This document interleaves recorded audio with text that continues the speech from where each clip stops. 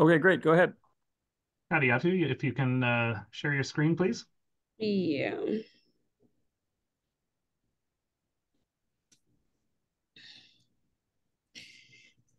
Um,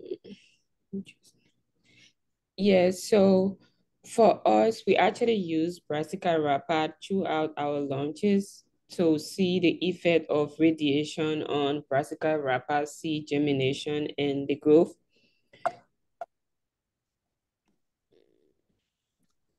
Can you guys see my screen? We Yes. can. You want to click slideshow up in the upper right, Yeah, that the sounds right-hand side, upper right-hand side, farther to the right, farther, good. farther, farther. The middle of this. There, yes. We can see your screen. Go. Why is it not changing? I don't know why is it not changing.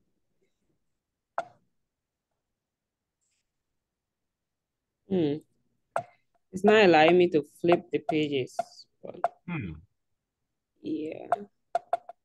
When you stop your timer for a second, Ron. I already did. Yeah. If you click on the screen, does it not go to the next slide? Yeah. If you It's use the just arrow key, does it not go to the next slide? no, it's not. You made, Okay. oh, there you go. Okay. Okay. I'll start my timer now. Okay. Like I said, we basically wanted to know how cosmetic radiation affect Brassica rapa seed germination. So we use the weather balloon and we fill the balloon with helium along with neutron tube. This is the neutron tube, and this is the neutron tube in a payload, and that's the seed underneath the neutron tube. And we flew the balloon multiple times along with the neutron tube. And basically, we're focusing on two types of radiation, which was ionizing and non-ionizing radiation.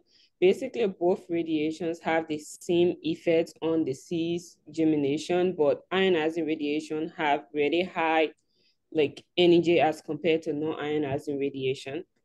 And this is just image of the Brassica rapa seed that was put in a dish before flying the seeds with the balloon.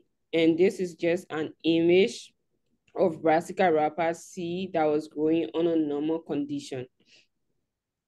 So this is the process that we took for the entire process. We had 100 seeds, and then 50 was flying, and 50 was kept in a lab, which was the control.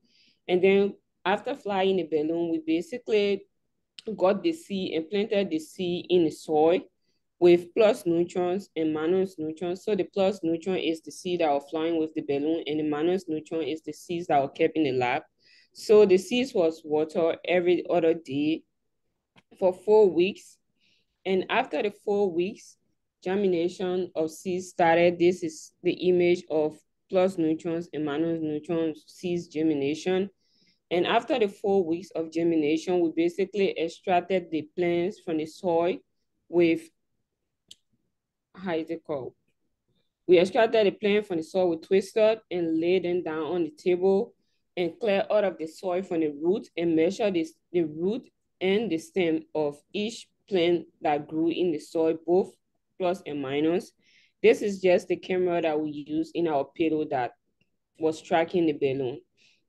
And this is the result, like some of the result from the experiment. I couldn't like include all of the result, but I'll basically talk about it.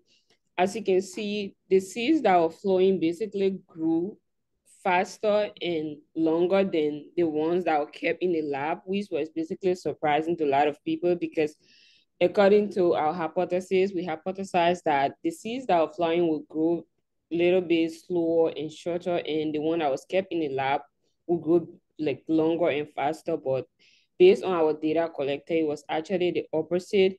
And based on the root and the stem germination, the seeds that were flowing and the seeds that were kept in the lab, there was little significant difference between the one that was flowing because it had greater growth length for both stem and root.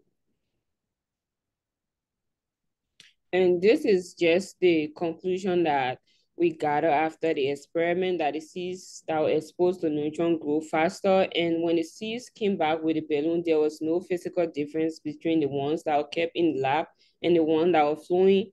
And during the fourth semester, we actually flew seeds, but unfortunately, the seeds did not grow because it was exposed to the temperature up there and was really cold. So when the seeds came back, like after 2 days, the seeds just died, couldn't grow. And this is just the entire team from the NAPP. And I just want to thank the Minnesota Space Grant, Summer Scholar, and Professor Eric and Dr. Roy for being a great mentor throughout this process. Thank you, Kariatu. Thanks.